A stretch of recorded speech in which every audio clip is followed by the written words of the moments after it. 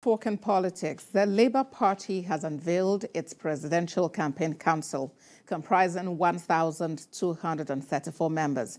At the unveiling ceremony in Abuja, Director General of the campaign team, Datti Baba-Ahmed, said no presidential candidate can shore up to the performance of Peter Obi. Habib Alawal reports.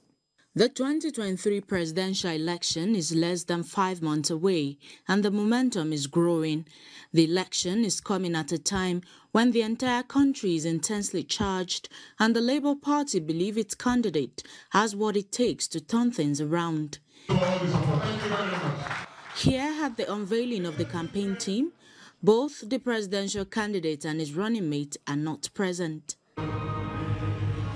The Director General of the Campaign Council, Datti Baba-Ahmed, expressed confidence that Mr. Peter Obi has 15 million secured votes ahead of the elections.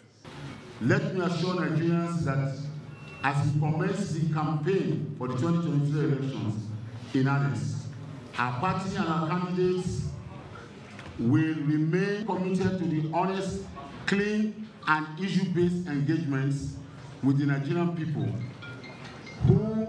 whose mandate we seek in order to turn around the fortunes of this great country.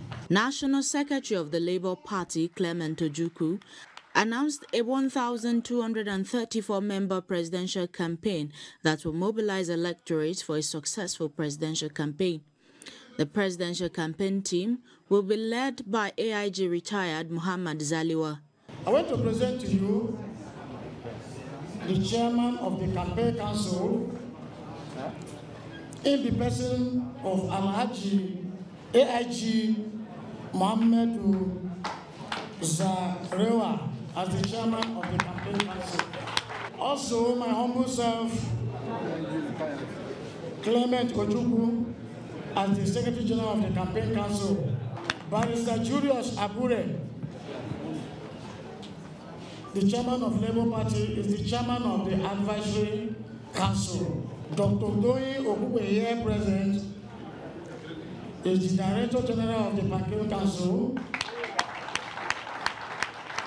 They urged the Independent National Electoral Commission should ensure it leaves above board and clear the air about an alleged agent deployed to truncate the bimodal voter accreditation system to some section of the country. Habib Alawal, TVC News, Abuja.